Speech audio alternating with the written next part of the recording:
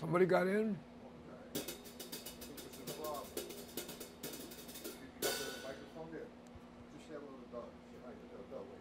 Hey, Doug, can you hear me? Are you there? Did you get in?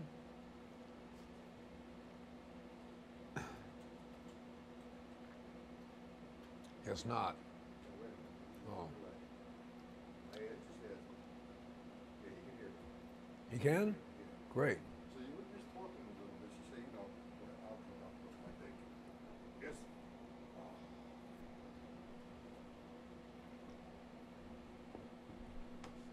Hey, Doug, can you hear me? I'm talking on the microphone.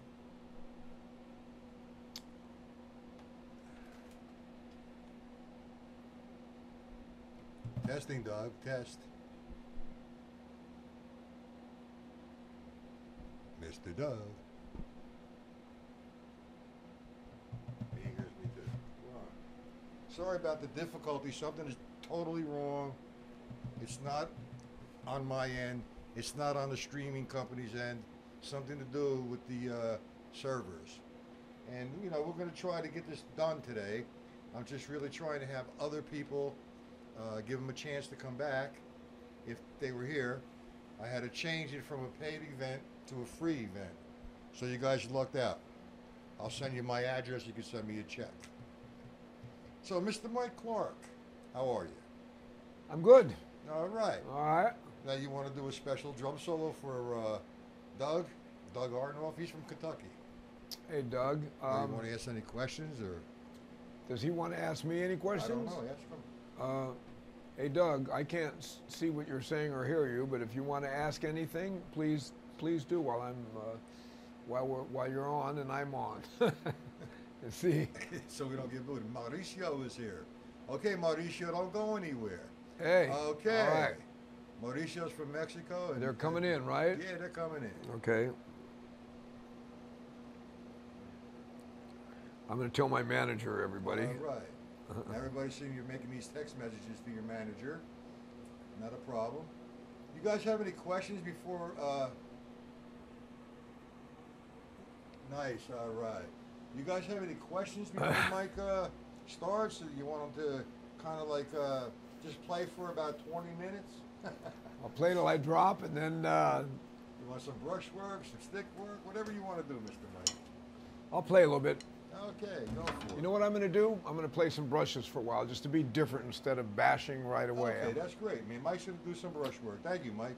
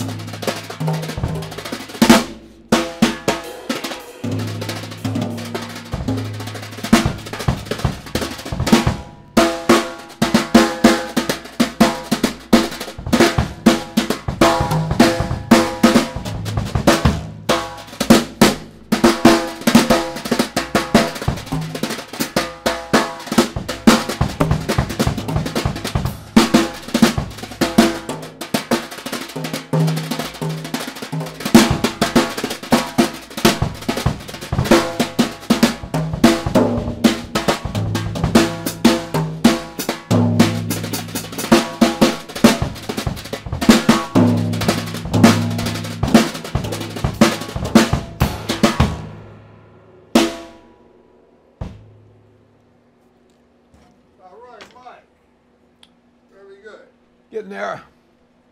Maybe little sticks before we get to the questions. Okay.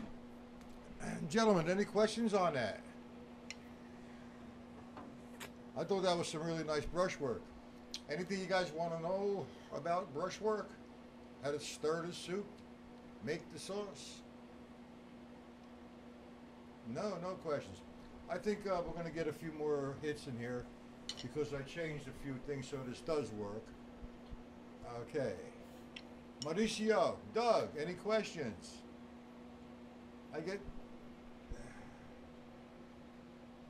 He wants to know how we can play like that. How do you get to play like that, Mike? Got to take lessons from me. That was a good one. You want to take lessons with Mike Clark, you have to go to New York City, or when he's in Mexico, you could hook up with him. It just takes a lot of time, a lot of practice, a lot of experience. What is the case, Mike, when you do use brushes? Usually, you're in a different kind of environment, like instead of like a heavy-duty fusion, loud kind of thing, sort of not, and everybody associates brushes with, say, the term cocktail music. But the beauty about brushes is when you play with the piano, bass, and drums.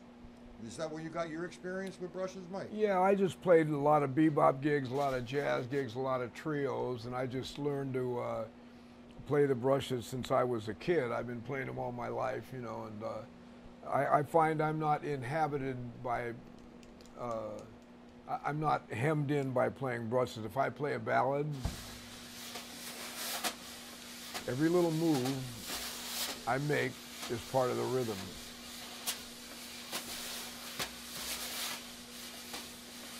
So, I enjoy doing this.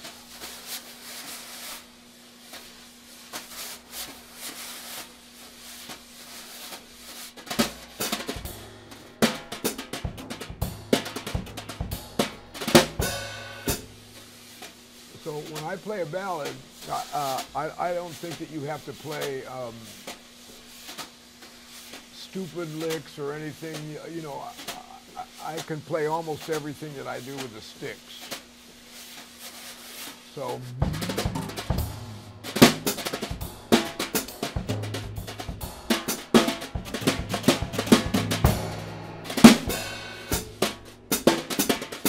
So it's not boring for me to play a ballad. I don't feel hemmed in. Which way am I looking? This way? I'm looking over here because you're over here, but I mean, are you guys out there or are you over here or where? Anyway, learn to do pretty much everything you can do with the sticks for the brushes. And it'll serve you well. It's an interesting, playing the brushes is very interesting to me.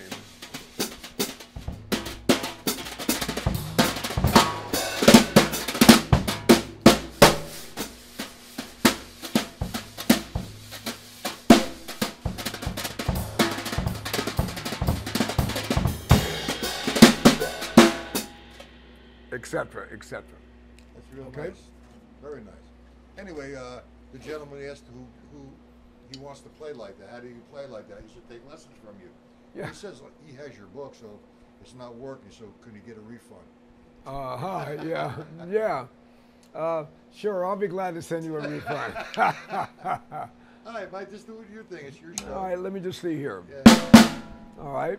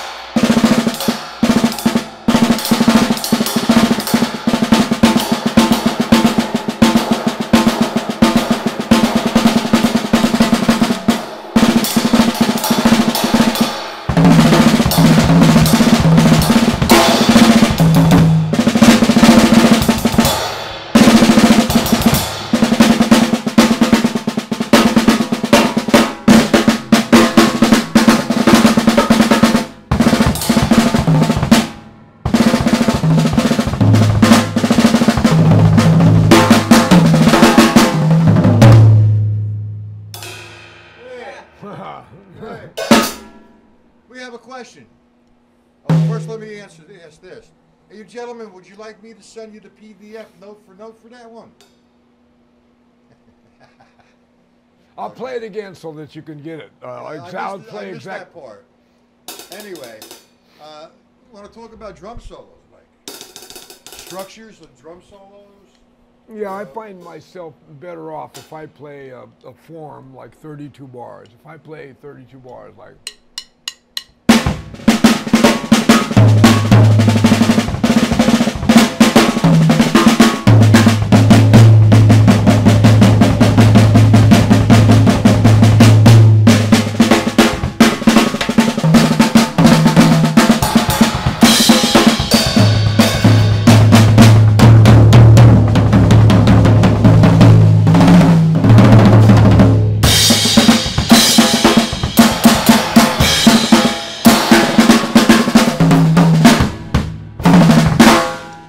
If I play like that, then I have I feel like I'm saying something. I feel like if I'm just playing over a flat surface, like one chord, where I'm just like, you know, I can do a lot of stuff, but I feel better if I'm playing a blues or a form. So I try to become really adept at playing. Let's say rhythm changes. I'll play really a bebop style, so you can hear everything like 1, 2, 1, 2, 3.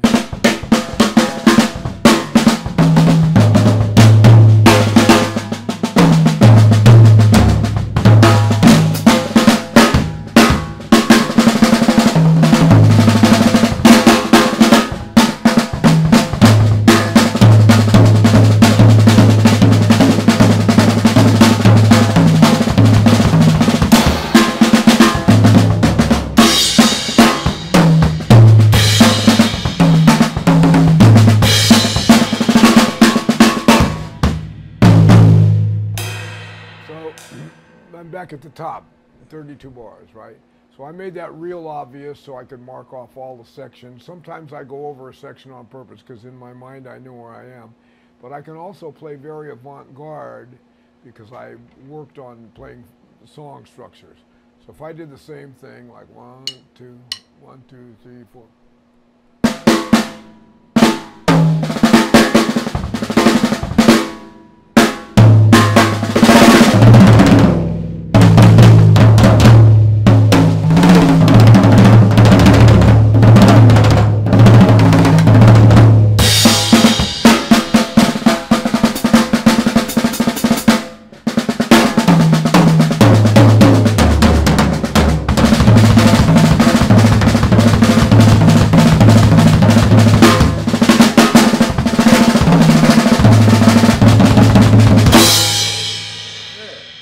So I'm still playing 32 bars, even though it sounds like I'm going nuts.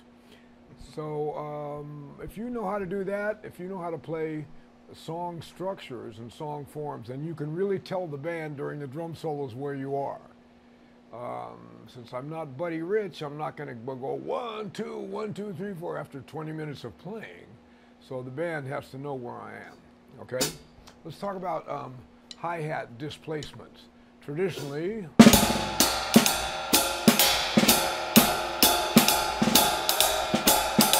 but after a certain point, to be a little more expansive, I play the hi-hat where I want to, but I know where the song is, I know where the 1, 2, 3, 4 is, I know where the top of the beat is, I know where the beat is, period. So I can put the hi-hat where I want.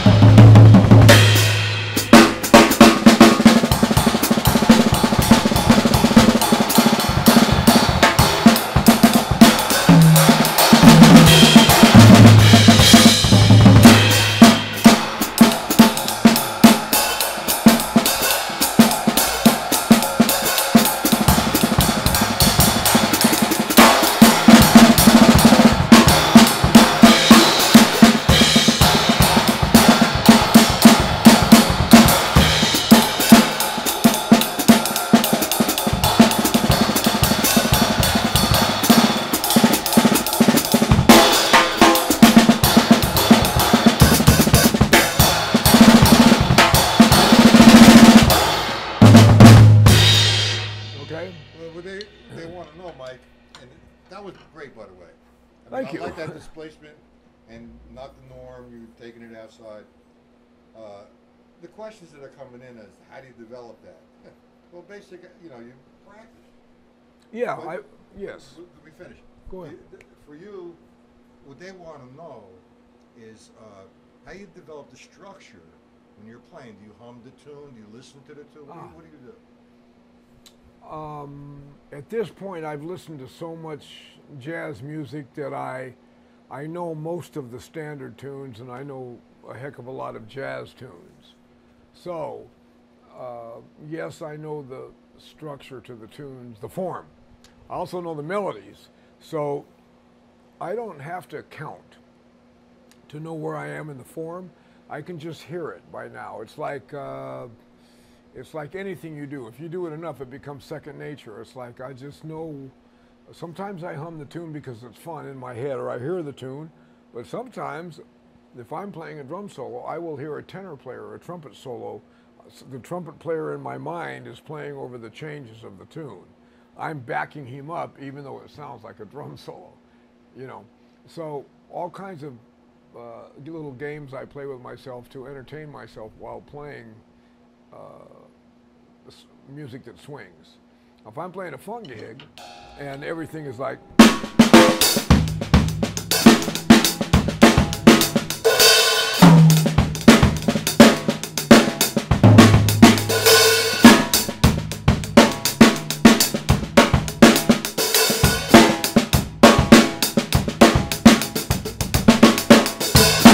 if I solo on that, then I'm like,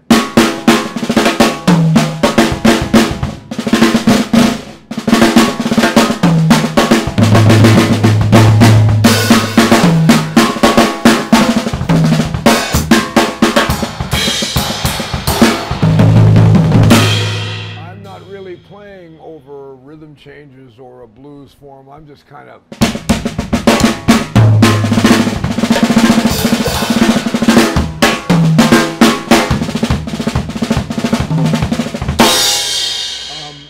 I'm actually starting to figure this drum set out. This is Matt's set, and it's coming to me now. I'm getting better.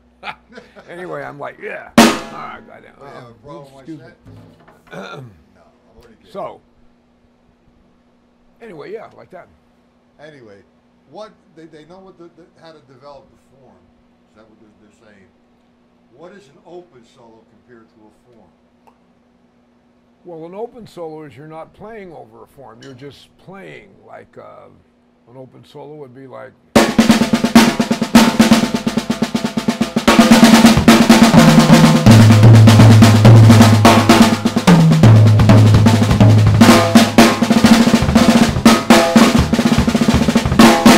So I'm just making this stuff up.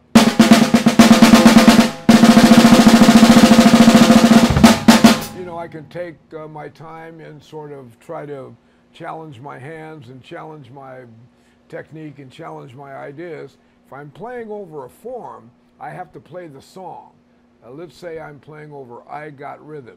Do we know this song? Do you guys know that song? I'm asking you questions now. Do you guys know I Got Rhythm? I Got Rhythm. I know it. Well, I know you know it. It takes a little time to enter here because there's Oh, okay. Well, anyway, if I'm playing over song form, then maybe I can't really, I'm not thinking about the kind of drum ideas or the technique or I'm thinking more of the song. So if I'm playing I Got Rhythm, I'm like 3, 4.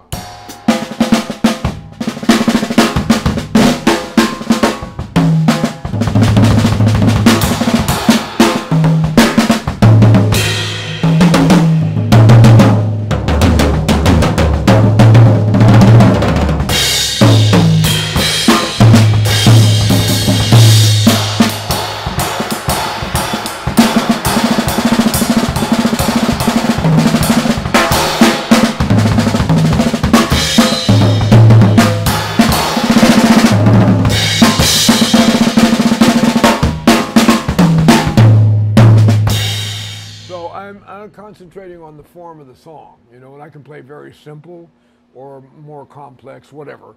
At this point, I'm hearing the tune in my head, whereas if I'm just playing over an open surface, I can change tempos. I can be at this tempo. and I can go here. What's the difference? There's no song form that I'm playing, so I can just try to gracefully take myself into different tempos or whatever. Usually when you're playing a song form, you don't want to really do that. You know what I mean? I mean, maybe double time, maybe half time, but you got to kind of be true to the AABA, 2 A sections, a bridge, and an A section if we're talking 32 bars. Blues, 12 bars. So no matter how crazy you go, you got to be there at the end of the day. Whereas if you're playing open, it doesn't matter when you stop. I don't think. Okay. Sorry, Mike. I just went over to the other side of the room. How did you get termed Godfather of Funk when you were a really great jazz drummer? How did you get that term? I paid a lot for that. I went to the mafia. My mother's Italian, so I sought out. No, I'm sorry. Somebody else called me that. I don't have anything. I never said anything about linear funk. I didn't. This kind of funk thing I play like.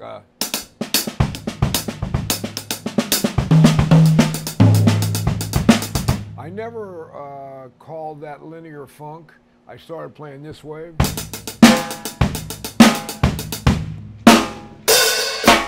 And then doubles and paradiddles.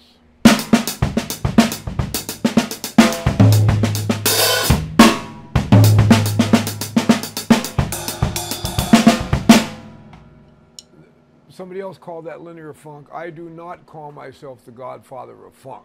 I would say the godfather of funk, who's alive today, would be Bernard Purdie or Clyde Stubblefield or Jabbo Stark. Those cats would be the godfathers of funk. I would be the nephew of funk, but I'm really not a funk. Once again, I'm not a funk drummer who plays jazz. I'm a jazz drummer that plays funk. That's why my funky stuff sounds bent, like I'm like.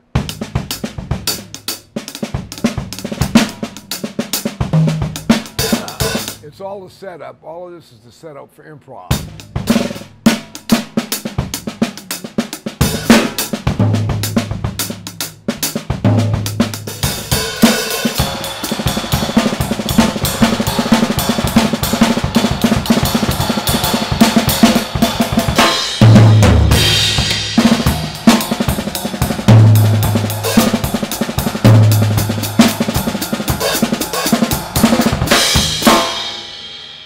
I'm more of an improvising out funk drummer than I am. I can play pocket like, I used to be able to.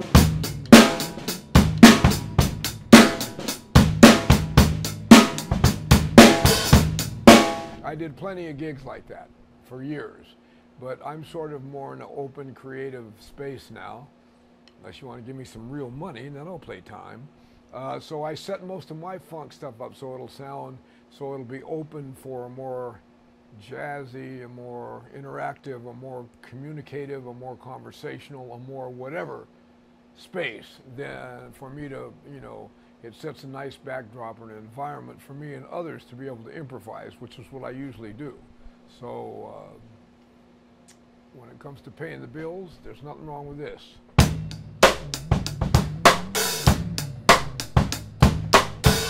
Not saying that, but for me, I find this a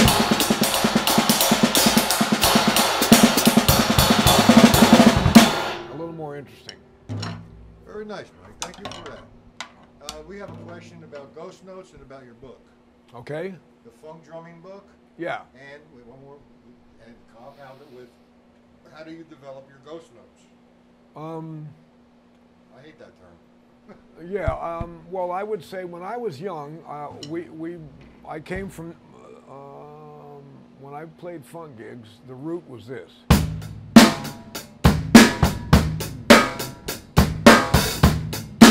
And on the records, there was somebody a lot of times playing tambourine. So we couldn't afford a tambourine player. You'd have a 4-piece band. This is true. So I was working in Texas and down south, and I started putting this.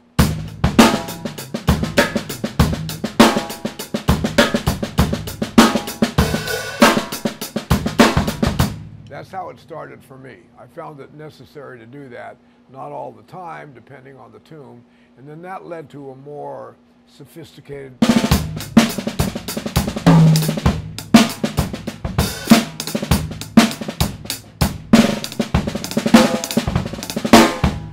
More jazz influence. But at the beginning, it was this.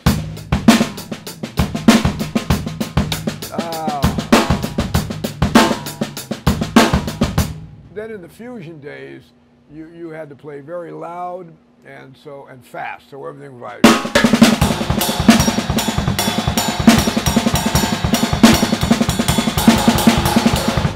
So I took when I played jazz, if you played fast tempos, I would divide the hi-hat and the bass drum.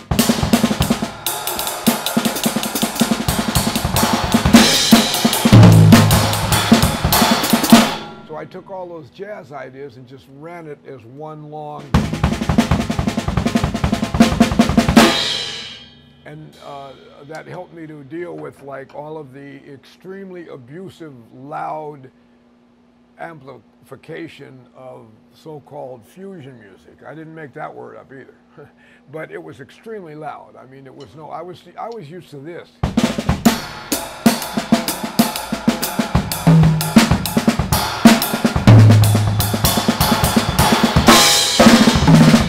I wasn't used to playing at these huge volumes, so in order to deal with it, I came up with a whole bunch of ghosting.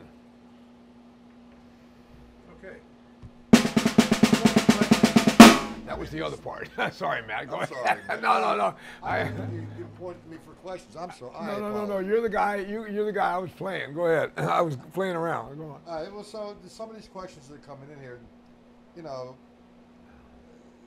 one man is asking me, well, how do you? He knows he's not going to make a living playing drums. He's going to do a living. He's going to play drums for fun, and he wants to play well. Again, what do you recommend? Play every day. Play 4 or 5 days a week. Play a lot, and you don't have to practice 10 hours a day. Play until you're tired of playing.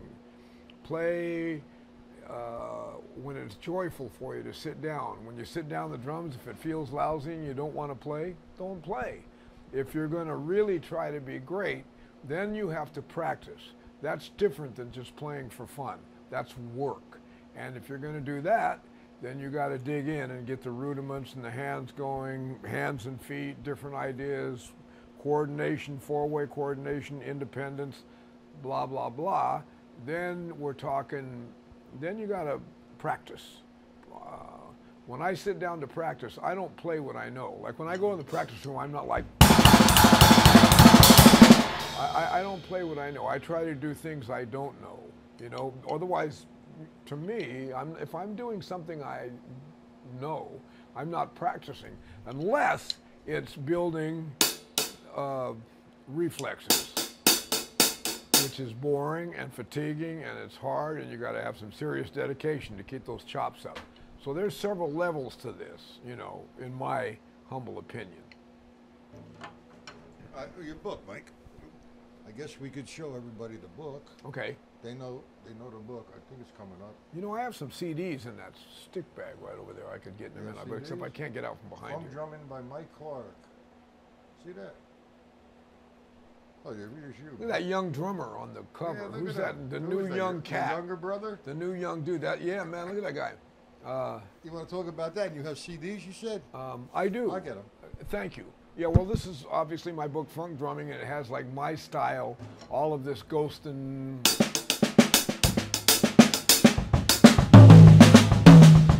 type of, that was a little hard there, sorry, type of mentality, concepts. It has all of my different ways of looking at things. I kind of took the New Orleans and made a thing out of it.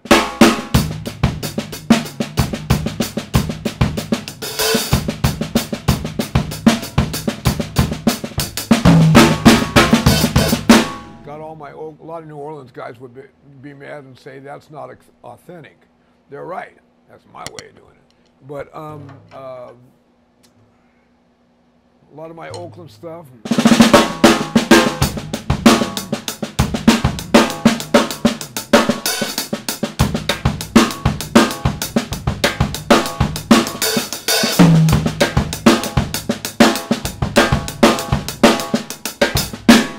a lot of weird Oakland fills.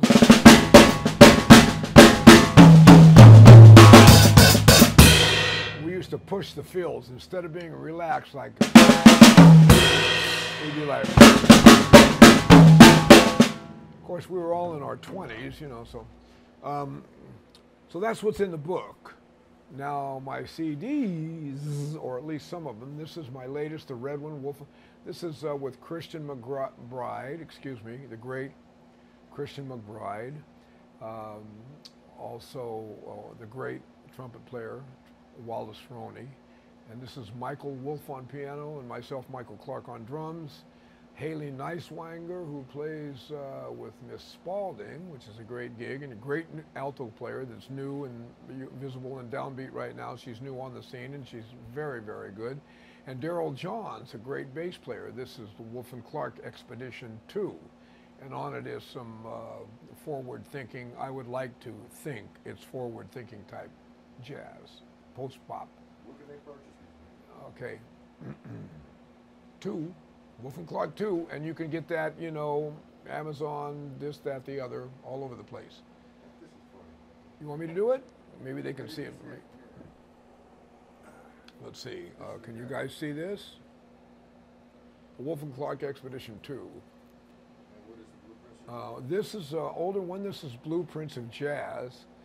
And on here is Donald Harrison, Christian McBride, Patrice Rushen, Jed Levy, and Rob Dixon, and this is both of these were in the high in the jazz charts for 3 months, and this one here, the one that Matt just showed you, Blueprints of Jazz, was one of the top 10 in Downbeat of the year.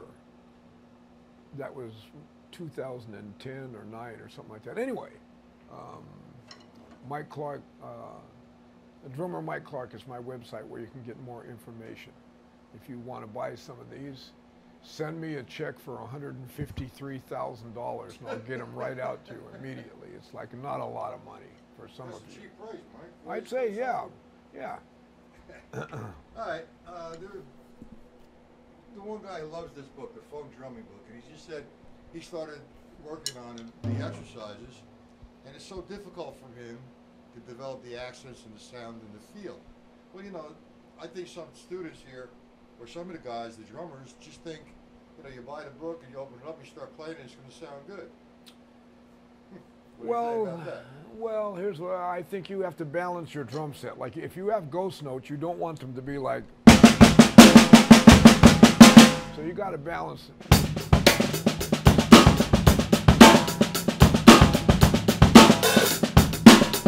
You know?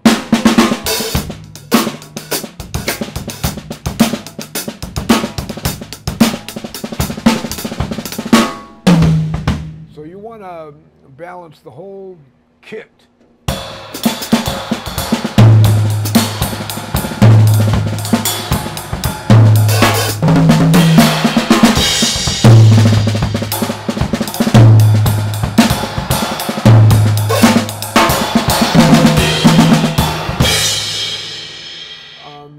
You know, it's like if you're playing jazz, you're not always playing as loud as you can, so it's a lot of different textures.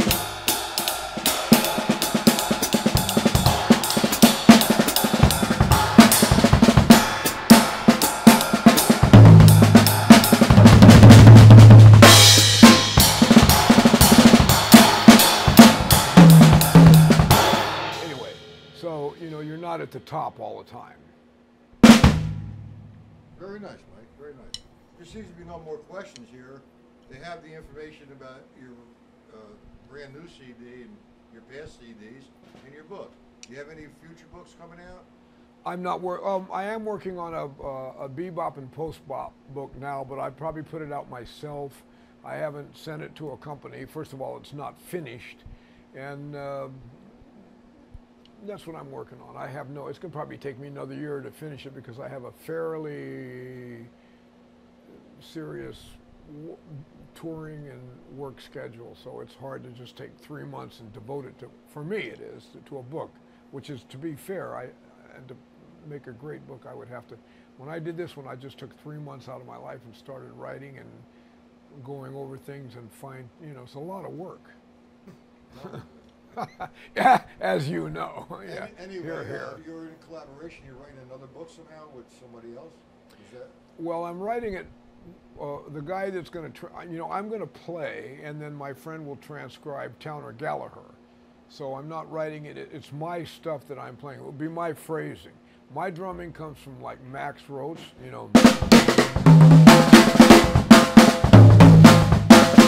I took a lot of Max's ideas.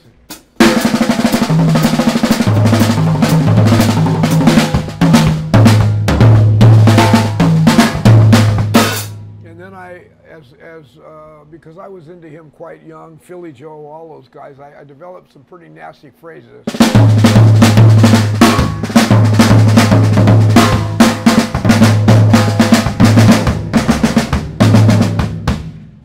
Kind of came off weird, but and then is when Elvin and Tony Williams and Jack DeJohnette and Lenny White and these people became popular. I made advancements in my own.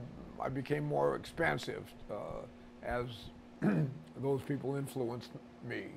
So now my drumming is much different than it was when I began with the Max Roach thing. Not that it's any better or more advanced than him, because I'm not saying I can play like Max Roach.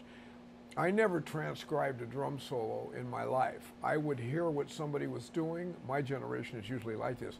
And then I would kind of do my version of that. So when I say I'm playing like Max Roach, I do not mean that I can play like Max Roach at that level. He's one of my heroes. What I mean is I took what I thought, some of the parts of his drumming and different people's cymbal work that I liked, and threw it in a pot, stirred it up, and made my own scene out of it. You feel me on this? It's like I never really wrote down, but I know he played triplets with singles.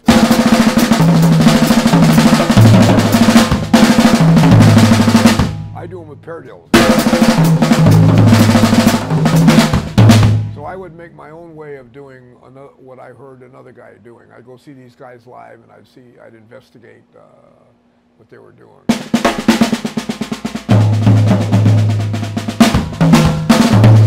Philly used to play this, Philly Joe.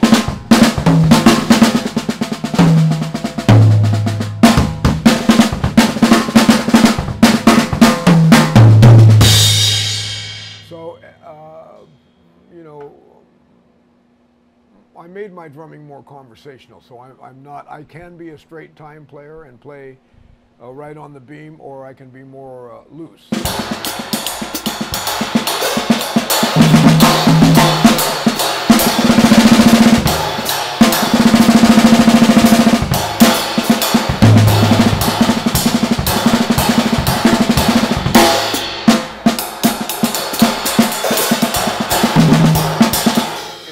Know where I'm going with this right now, but what I mean is a more open sound than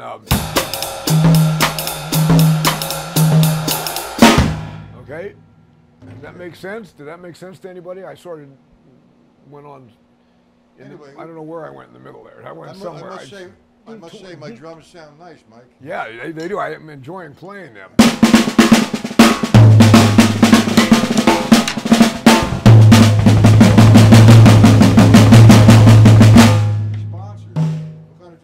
Yeah.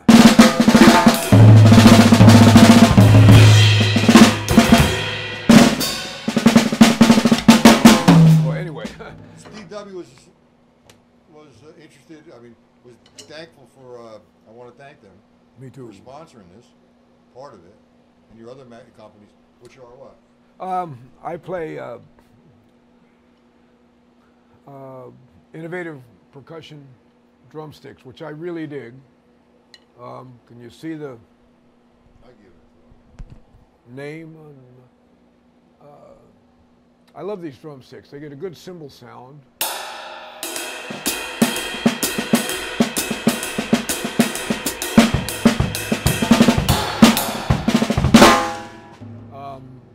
Yeah, there you go. Aha! Istanbul cymbals. I play the Epoch line. This is an AGOP here. Oh wait, no, this is Epoch also. These are the Lenny White line of cymbals. This cymbal here is one of the cymbals made from the Tony Williams Nefertiti cymbal, the ride. This ride cymbal has a lot of beautiful sounds.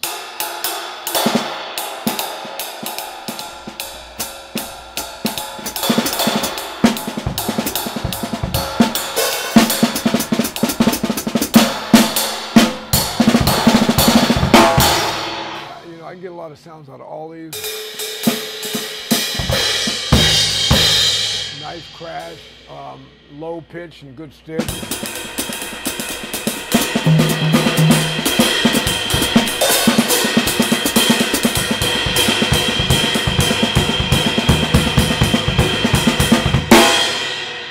And I like the hi-hats, dark, but you can hear them.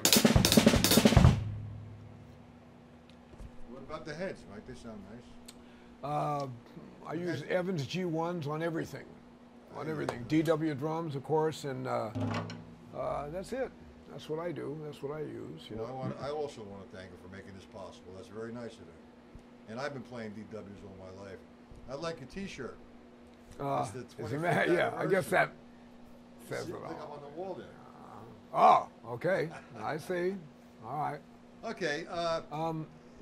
If you have anything else that you want to do, you just want to solo this out, or? Yeah, maybe I'll solo a little bit. Unless anybody, do these guys want to say anything to me, or? Mike came in here. All right. Anybody have any more questions? Somebody's called. Somebody's calling me now with a question. Hello. Okay, I'm doing fine. I can't really talk now. I'm streaming live from my house on a computer. All right. Can I come and see you, say sometime tomorrow? All right. How about Friday? Friday in the morning?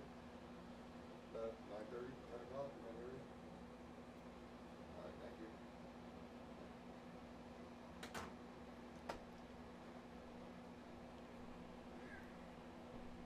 Another student for Matt.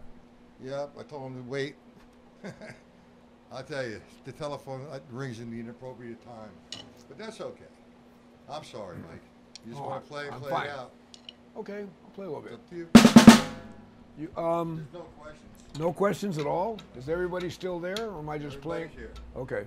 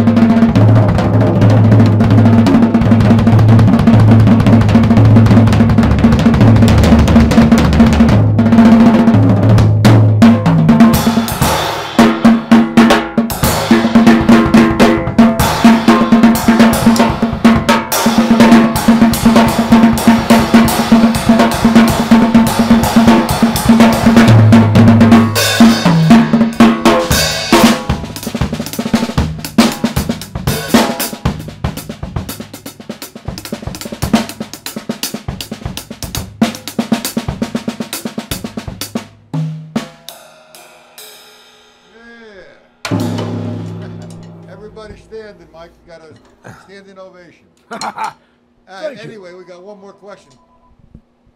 The name of the symbols again, the make and the sizes. Okay. These are all Istanbul EPOCH. EPOCH. 22. This is a 20 crash ride. 22 ride. 17 crash. 18 crash. And 13-inch hi-hats. That should do it. Okay, On that's that. good. You okay now?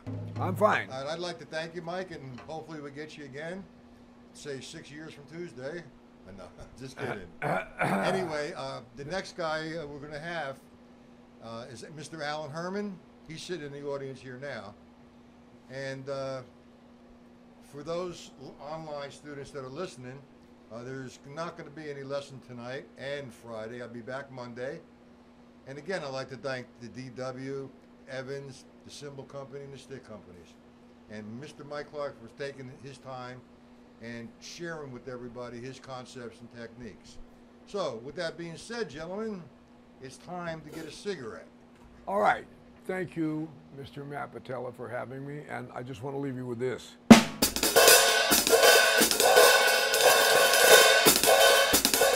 That's supposed to be.